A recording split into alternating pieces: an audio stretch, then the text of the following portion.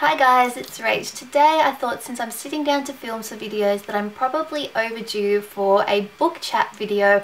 I really enjoy chatting about books. I know they're not my most popular video on my channel, but some of you guys really enjoy hearing about what I'm reading, and I've been reading a lot since it has been a while since I did my last book chat video. I did plan on doing one just before I left for America and then ran out of time, so I do apologise that this one might be a bit rambly given that it's been quite a while since I've read some of these books and my thoughts won't be as, I guess, clear about them, and I may forget things and may get them muddled up, but I did want to tell you guys about what I've been reading. And as always, I'll link or list all the books that I have read in the description box below, so you can go to Amazon or go to Goodreads, check them out. If they sound like something that you're interested in, then give them a read, and definitely come back and comment and let me know what you thought about them, or chat to me in the comments or on Twitter or wherever, because I love hearing about what you guys are reading.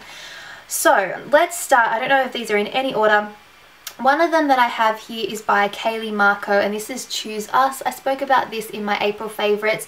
This one is kind of a bachelor type story where there is a guy, he is famous, or a famous BMX rider, and a sports channel basically wants to put him in a bachelor-esque style show where he goes on dates with a whole heap of girls, and he basically has to choose one that he falls in love with.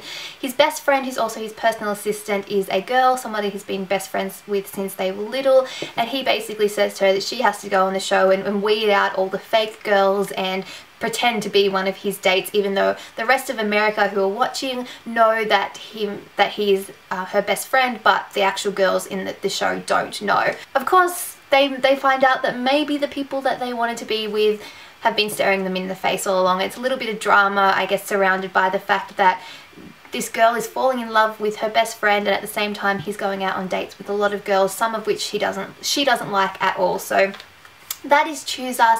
I did really like it for like a new adult kind of romance novel. It's just fun and light-hearted, and I would recommend it if you do like shows like The Bachelor or The Bachelorette. I don't really watch them, but I did enjoy this book. Another series that I read was by Tara Sivec.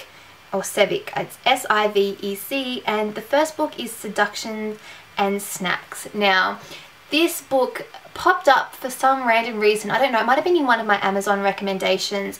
I read it and holy hell, it was so incredibly funny to me. I don't know, I guess it depends on your sense of humour, but I found it hilarious. This is definitely an adult romance novel. There's a lot of like adult humour in it and swearing and bits and pieces like that, but if you're not easily offended, then I would recommend this series because it was really funny. I really enjoyed it. The general premise is this girl is in college and she basically wants to lose her virginity. That's what she's out to do. She has a one-night stand and she manages to fall pregnant from that, and then basically she didn't even get the guy's name. She goes to look for him, never finds him, and then we sort of flash forward 4 years later or 5 years later, and she's got an adorable little 4-year-old son with a potty mouth who has some of the funniest lines in the entire book. He makes for some of the funniest scenes. Anyway, we also cut to the guy and we find out that that night kind of stuck with him, and he actually did look for her, and anyway we sort of follow their story about them coincidentally meeting up again and him realizing that he now has a son, and sort of working out how they're going to go forward, if they're going to have a relationship, how he's going to be a dad, things like that. Really funny, heartwarming story. I loved them as a couple. I loved the son. I loved their friends, the secondary characters. There is a second book which continues on from the first one, and that is called Troubles and Treats. I think that's the second one. I hope I'm not getting this wrong. And again, it follows on, same group of friends, same people, really funny, and I enjoyed the first two probably the most. Then there was a third book. Oh no, sorry, I lied. Troubles and Treats was the third book. I'm getting all these mixed up. I apologise. Futures and Frosting is the second book. So again, this one is the same couple and the same group of friends. Really funny, things about planning a wedding and things like that, and the humour really stays. The third book, which is, let me get this right now, Troubles and Treats, concentrates on 2 of the secondary characters from the other books. Now this one has mixed reviews, and I think it's because those characters worked really well as secondary characters, but not everybody would like them as main characters. I loved the whole series that much that I didn't mind some of the sort of stupid over-the-topness that sort of came out in the third book.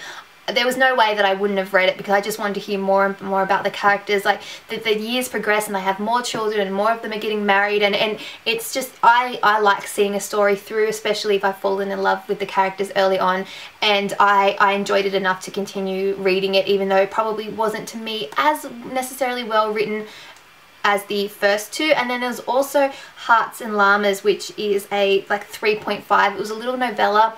I liked it because it was good to sort of, again, hear more about the characters, but it was really short. It was only like 99 cents or something like that, but it wasn't really a novella to me. It was almost like 2 chapters. But again, if you fall in love with the story, then you may choose to read this one as well, because it is just more of the characters that you like. So that was that series. Another one, I actually had this recommended to me by Christina or Tina. I think her name is Tina Lynn Reads. I hope I'm getting that right. Anyway, she sent me a link on Twitter, or said that I had to read Lick by Kylie Scott. And I read the first book, loved it by the way, and then it wasn't until the end of the book that I realised that she's actually an Australian author. The books are set in America, so you would have no idea, but I read it and I saw at the very end that it was said first published by blah blah blah Australia, and I was like, oh, okay. And then I did a little bit of research, realised she's Australian, so I'm more than happy to support Australian authors. Lick is the first in the Stage Dive series. There's also a second book, Play, and then the third book is coming out I think at the end of July, so I'm really excited about that. This one was a new adult romance kind of series based around a band. You kind of get to know all the people in the band, and the story starts a little bit over the top. It's I hope I'm getting these stories right in my head, but basically this girl's 21, goes to Vegas, gets really drunk, and somehow manages ending up waking up married to one of the guys in a band, a really popular kind of rock band. She doesn't even realise that it's him until after, and basically she kind of has to go meet with him to I guess she doesn't remember any of it. He does remember that night, and he was a little bit hurt that she didn't remember, and basically they kind of have to get together to work out if they're going to divorce or annul, and by getting together and spending time together they realise that maybe that the relationship, which started off a little bit crazy, is actually perfect for them, and they really get each other, and he's happy to find a girl who wants him for him and not for his money or his fame or stardom.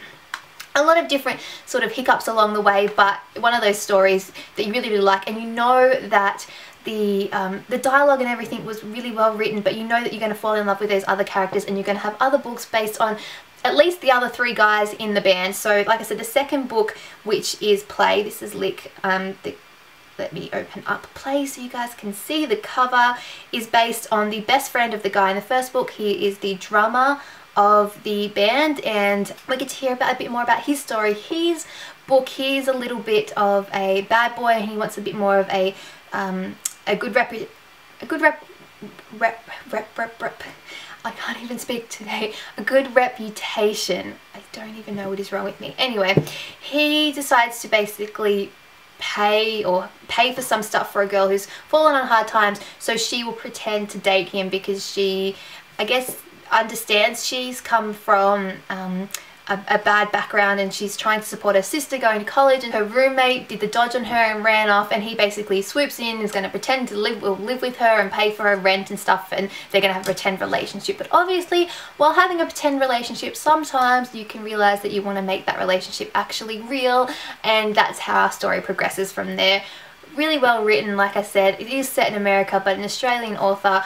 Loved it, and I can't wait for the next book. Another couple of books I read by, I think it's Tamsyn. This is Beneath Your Beautiful and then Begin Again. So Beneath Your Beautiful, these books were written in a way, I think the author's only about 22 years old, which is crazy. You can tell that it was the first novel because there were some parts that were a little bit over the top. Again, it's kind of like a young adult, new adult romance story. There were some things that I felt were a little bit over the top, but it was still really sweet and beautiful and a nice enough story that I wanted to keep on reading it. I actually like the second book even better than the first one. I think it was better written, so I think that you can tell that she is definitely progressing as an author, and I would continue to read stuff from her just to see how she grows, because I mean she's probably younger than me and is writing whole books, which I just think is amazing. This one was based on a girl who is starting out college. She moved to another place because her parents have both died and she's gone to live with her aunt and uncle, and she meets a guy, and it's about their relationship. He is quite popular and she's kind of shy and new to the area, but anyway, she's sort of learning to let people in again. And then we also meet their best friends, or his best friend and her new roommate, and they end up, like I said, becoming really good friends. And then the second book, which is Begin Again, is based on the best friend or the two best friends. They actually get together in the first book. I hope that's kind of not a spoiler. I don't think it really is, because you kind of can predict that. But anyway, they get together in the first book, and the next book is kind of about them breaking apart and then coming back together. So you kind of get to hear about their story continuing, plus the story of the original couple continuing as well. I do think that you need to read, even though they could, I guess, be standalone, that you should read Beneath Your Beautiful first, because that makes Begin Again make a lot more sense and more emotional. And I think if you read just Begin Again on its own, it wouldn't have the pull it does when you know their backstory. So overall, not my favorite books ever, but I did enjoy them, and I think props to the author that she's trying, and you can tell that she's definitely improving. So I would definitely read more stuff from her in the future. I also read Room for You and Room for More by Beth Ehemann or Hemmann. I don't know if the E is silent. Ehemmann. I'm butchering names, I really apologize. This one was more of an adult kind of romance novel, although the characters were older, based on a young woman who has twin daughters. She currently lives with her mother, and they have like a bed and breakfast, and she basically meets somebody that comes to stay. He gets kind of stranded and ends up staying, and they kind of hit it off, and he keeps on coming back to visit. He falls in love with her and her girls and things like that. It turns out that he's actually a hockey player, which it brings in a whole lot of other dramas and things like that, and working out whether she really can be with somebody since their lives are so different. And then the second book, which is Room for More, kind of continues on. We hear a bit more about the father of the twins, who'd obviously deserted the mother back when she first had them. She fell on quite hard times, and he was quite horrible to her. And it's about her kind of him coming back into their lives, and I guess working out whether she's willing to let him be a part of the girls' lives, and how they're going to work as a family, given that the new man in her life really loves the daughters, and almost he's like a father figure to them as well, given that they never really knew their own father. So it's a lot of like adult drama and romance, but I really enjoyed it. The Cranberry Inn series, I don't know if there's any more or it's just the 2 books, but I did really enjoy them. Wow, so much. I read Rush Too Far by Abby Glines. I've mentioned Abby Glines many times before. Love her work. Rush Too Far is the Rush's point of view of Fallen Too Far, which is originally written in the girl's point of view. I really enjoyed it. I wasn't sure whether it was going to extend the story anymore. It didn't. It was literally just Fallen Too Far, but from a completely different perspective.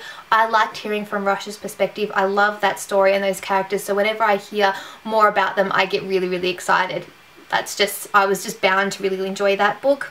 Another one that I have here is The Year We Fell Down by Sarina Bowen.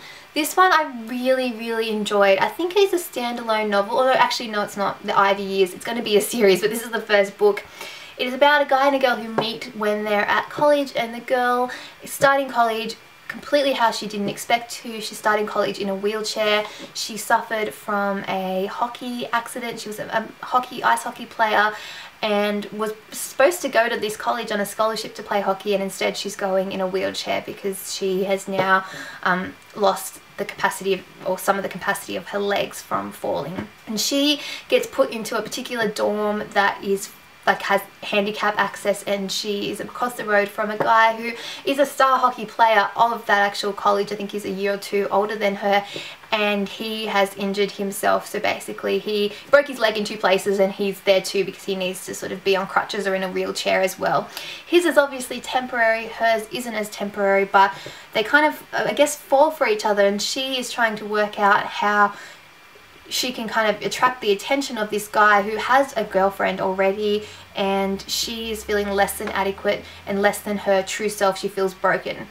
And it's really sort of heartwarming, and it's one of these ones that's really emotional and things that you just don't think about. I mean, we all think we have problems, but I can't imagine what it's like to go from being really athletic to all of a sudden not being able to use your legs properly, and then having to change and start college and go through all that as well. So I really enjoyed The Year We Fell Down. Want to read more in this Ivy Years series, and I would recommend this book if that sounds like it's interesting to you. Okay, the last book that I want to talk about is by Wendy Higgins, and it is Sweet Reckoning. This is the third and final book in the Sweet Evil series. I've mentioned the other two books previously in favourites videos before. I really enjoyed it. It's one of these young adult stories. It is supernatural, so it's to do with angels and demons and Nephilim. I enjoyed the whole series. I think it was well written, and as much as I was sad to sort of see the end come, I enjoyed the ending, and I enjoyed sort of hearing about the story. It really is a story where the girl is, I guess, the key to changing it all, and it's all about a little bit girl power-ish and stuff like that. I don't know. If you enjoy kind of supernatural kind of young adult stories, then I think that you would enjoy this one. I would recommend picking it up. Okay, so that was a lot of book chatting. This video probably went for a very long time, but I hope that you enjoyed it. I hope that you found some new books that you might want to read. Like I said, check the description box for a whole heap of links. It also has all my links if you want to come talk to me on social media. My Goodreads profile is linked down there as well, so you can follow my Goodreads challenge. I think I'm almost at my halfway point. I set a challenge for 100 books and I'm on 85 or around some point. Maybe I'm pushing towards 90 hopefully soon. So I'm almost at the halfway point, so you can see all the books that I've been reading there. Other than that, if you enjoyed this book video or if you enjoy beauty videos and things like that, please subscribe so you don't miss a new video, and I will talk to you guys all later. Bye!